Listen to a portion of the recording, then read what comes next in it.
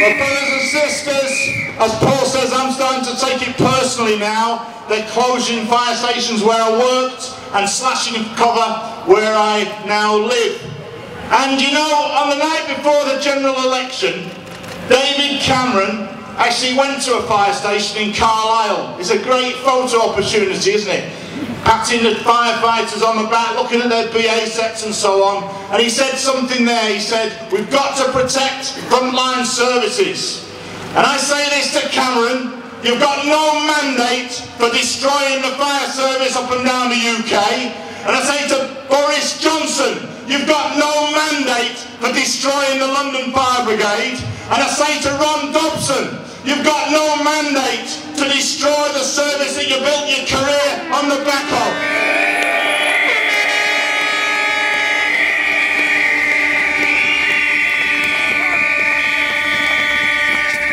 Look at the scale of the cuts up and down the country. We did a survey just before Christmas, and up and down the country, in London, in West Yorkshire, South Yorkshire, all over the place, up to 70 fire stations facing closure as a result of austerity-based cuts driven by central government and imposed by local fire and rescue authorities. So much for protecting frontline services. You don't get much more frontline than frontline fire stations, and they're threatened under the austerity that we're facing.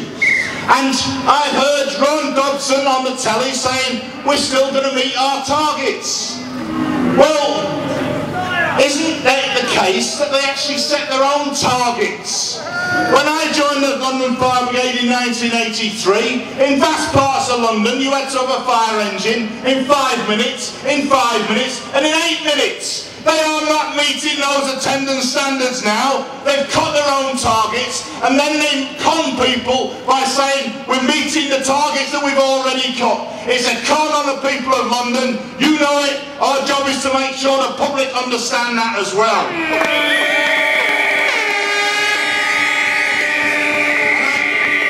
I heard just the other week when we saw the floods up and down the country, I saw David Cameron saying what a wonderful job public sector workers have done, what a fantastic job firefighters have done, and we heard the same last week after that terrible tragedy with a helicopter. Well, I say this, we're sick and tired of being patted on the back, and we're sick and tired of being patronised by public school boys. Instead of patronising us, put money into essential services and stop these cuts. It's easily done.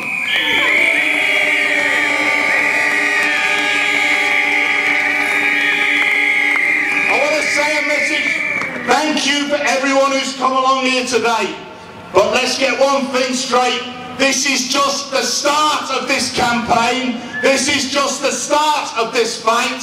Every single one of us has to get back to work, to talk to our watches, to talk to everyone we work with, and to get out in our communities and to get the message across, putting forward the professional case, because we know that cuts cost lives, we know that delays will lead to increased losses, more businesses destroyed, more homes destroyed, more people injured, and yes, more people killed as a result of these cuts. That's what these people are discussing in that building behind us.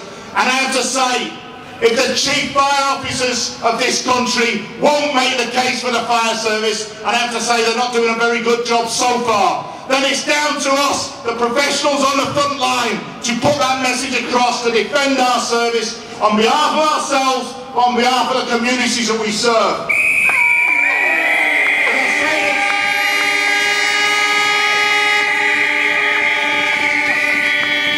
We have to discuss every single option. And yes, this is early stage of this campaign, but we have to discuss everything. And that will mean thinking about, if it comes to it, industrial action. And it will mean thinking of other things. One thing that strikes me is those fire stations don't belong to these people in here. And those fire stations don't belong to Boris Johnson or David Cameron. The people who paid and bought those fire stations are the people of London.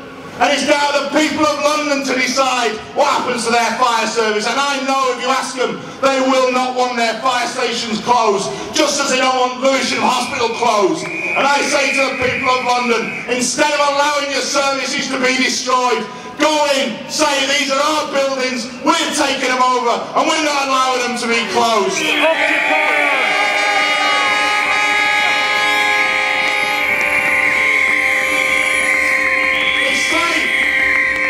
Say there's no money for public services. What a complete lie.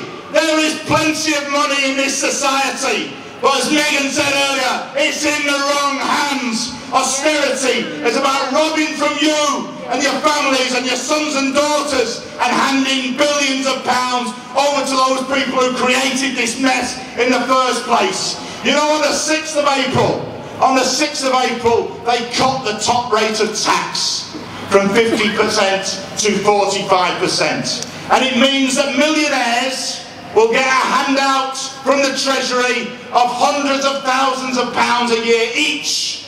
More money than you can dream of living on in a year. It'll be handed out as a cheque from the Exchequer. And the total cost of that is £3 billion. That's what Osborne is handing over on the 6th of April to the richest people in Britain. And you know what it costs to run the entire UK fire service? £3 billion. So don't tell us there's not money to run fire services. Don't tell us there's not money to provide frontline fire and rescue service and fire stations and keeping those 12 fire stations open. Because it's a complete and utter lie, and we need to expose that lie every step of the way.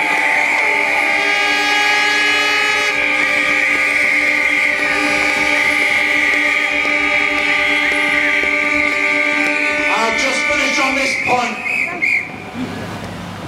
I think everyone is moved when we see tragedies like the Lakanal house fire or the helicopter crash last week.